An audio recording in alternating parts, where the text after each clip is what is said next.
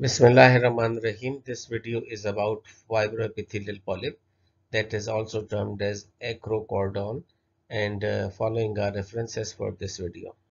Fibroepithelial polyp are also termed as acrocordon, squamous papilloma, and skin tag. They are a common cutaneous lesion and present in middle-aged or older individual. They are present on neck, trunk, face or intertriginous area, and especially at the site of occlusion where the skin may be rubbed by skin or clothing or jewelry.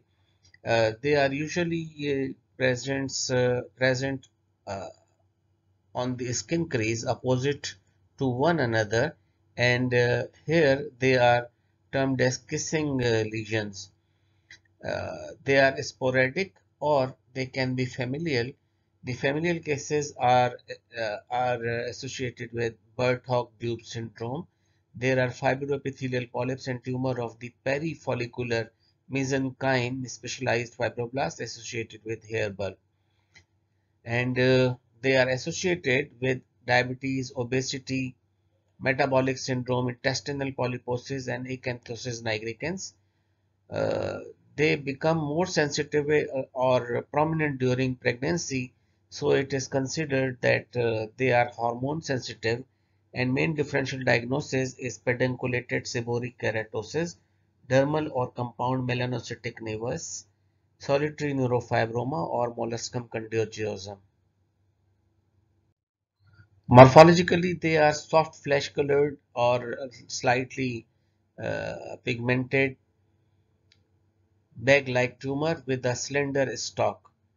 They, this, these acrocordon or fibroepithelial polyp are usually constricted at the base, and size ranges from more than 1 millimeter to as large as 1 centimeter.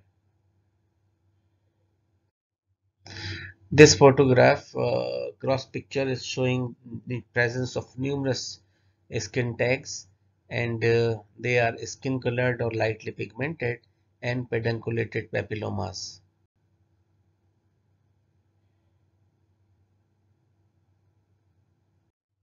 On histology, the fibroepithelial polyp are characterized by loose fibrovascular core, and this fibrovascular core that is slightly inflamed in this particular case is covered by a thin benign squamous epithelium.